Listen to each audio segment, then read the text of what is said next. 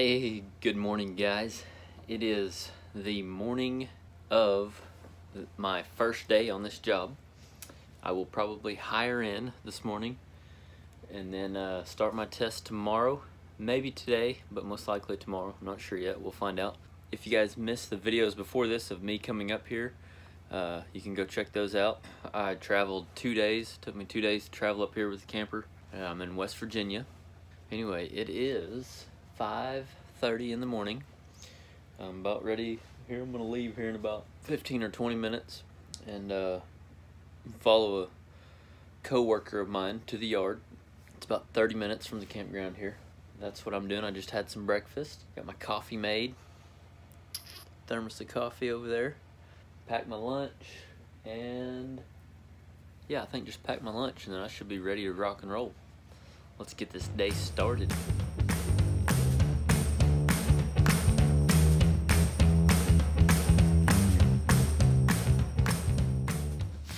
Lunch, coffee, and of course, whole thermos of coffee.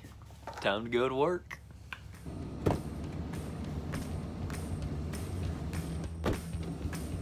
All right, ready to rock and roll. Hey, boy, it's time to go to work. What's that? Let me see this trailer of yours. Golly. Shee. Batch pad. I love that smell, still new.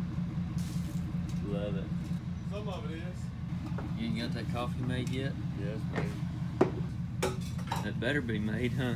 Yeah. Be one mad hound. That ain't hot. Old Brent Walker himself, in the flesh. Well, we are off to a good start this morning. Note to self, always have your social security card on hand, or at least in your truck or something. I know it's like, it goes against some things that a lot of us were raised, you know, you don't want to carry it around because you don't want to lose it, you don't want to lose your wallet. And that's why I left it in the file cabinet in the trailer. But I wasn't sure if that's where I left it.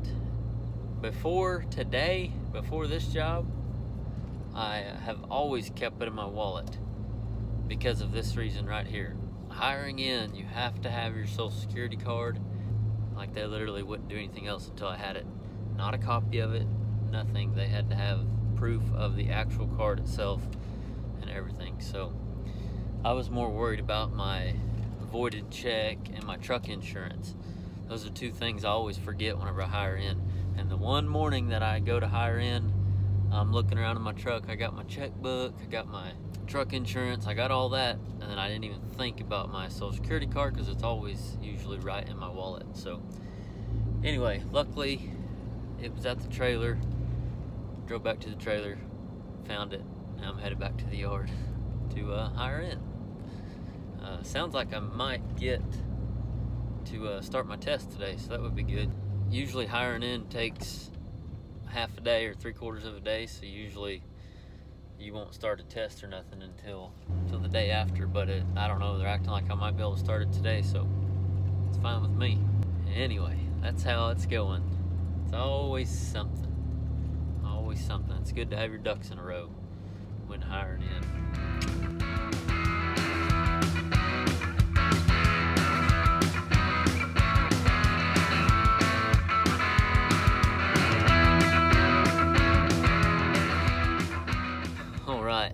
All signed up. Now time to go start on this 42-inch 600 wall X70 test.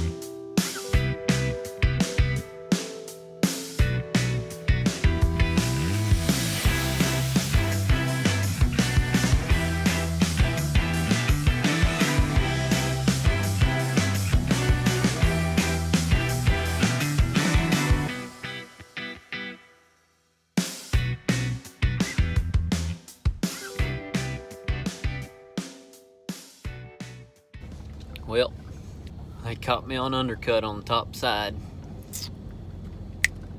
Darn the luck. Now I gotta go find another job. No, but seriously, I just busted a test. You know, just part of the game, you know, and the only reason I love busting tests is because it makes me better. It makes me better. Everybody's like, oh, I'm sorry, you know, the inspector's like, I hate to do it. I'm like, man, it's fine, really, it's fine. And I mean that sincerely. Like, I mean that sincerely because it makes me better. I'm thankful that I have a little bit of money in the bank. I'm not broke. It could be worse, always could be worse. It's hard on your pride more than anything, but I just try to take it and learn from it. You know, that's all this is, just a learning experience, and all that tells me is that I need to sharpen up, be able to come in here and just, I have a tendency to soak my beads in, and on a 45, I don't know, I mean, I was soaking it I was holding it on the top the whole time, so I don't know, I think what I need to learn to do is don't soak it in there, kind of just move with it. That way I don't have time to undercut, you know, just break the edges down and be done with it. I think that's what I need to do. So I just want to practice. That's all I want to do. Whenever something like this happens, I just want to practice. I just want a set of bevels to practice on. That's all I want to do. Because I want to get better, you know. This is how you get better, you know. A reality check like this makes you realize, okay, I got to tighten up. And that's what I'm fixing to do. I'm fixing to tighten up. If you ain't never busted a test, you ain't taking near enough of them. That's what I heard one time. One thing's for sure is I still got plenty of coffee. So that's good.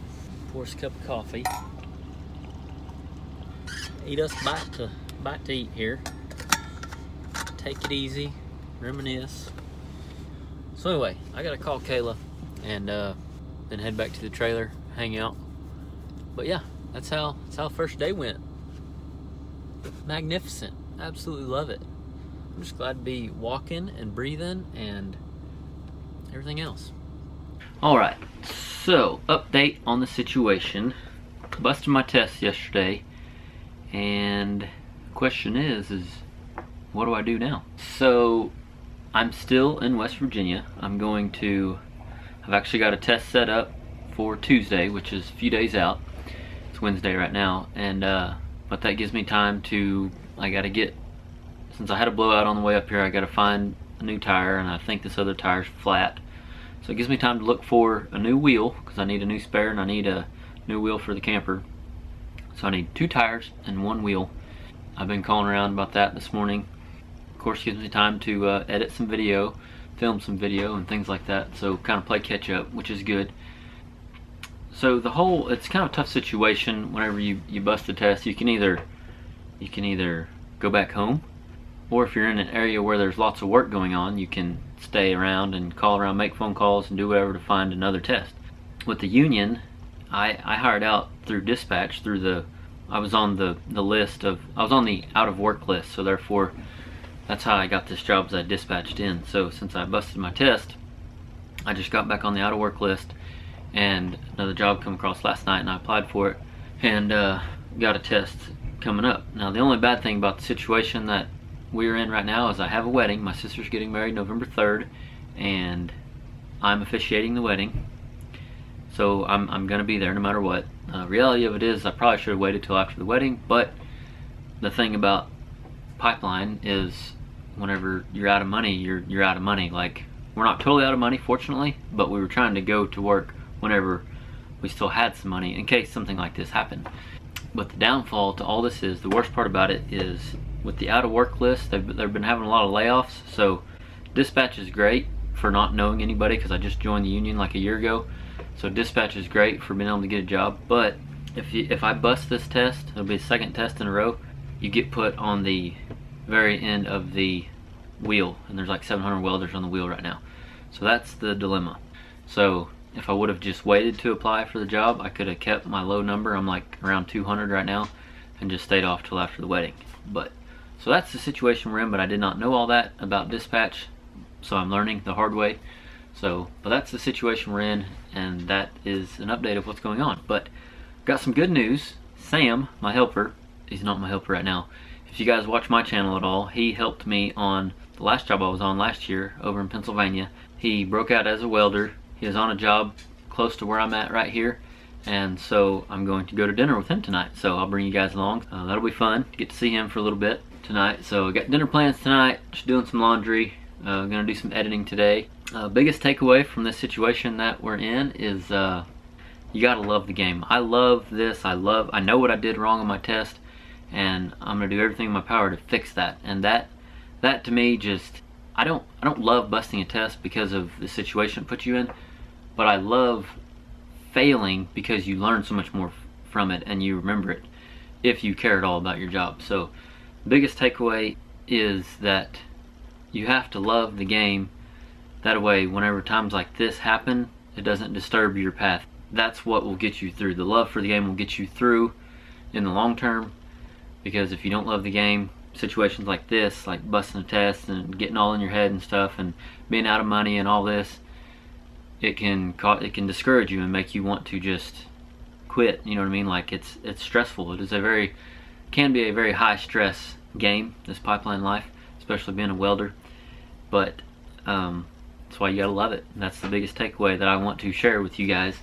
Anybody that's wanting to get into it, or anybody that watches my channel that wonders a lot about the pipeline welding end of things, is do it because you love it. Don't do it just for the money, because if you do it just for the money, you'll find yourself in a lot of bad situations and unfortunate situations, not always your fault, or you feel like they won't always be your fault.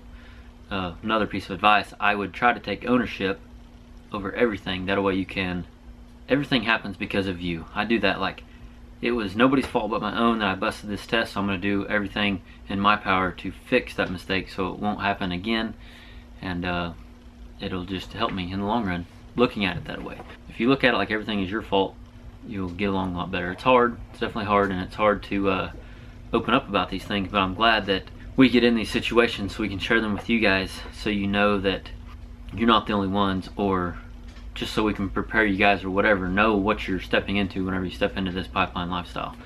It can be very stressful, but if you love it, you'll make it. So anyway, I'm gonna get back to editing here, and we'll see you guys tonight when we go to dinner. All right, just pulled up to the eating joint here. Waiting on Sam. I don't think he's here yet. There he is. Oh, Sam Lord. Prodigal son has returned. How's it been? Awesome. Good. Yeah. Welding. I think you got a little taller. Yeah. Probably. Probably so. Hey.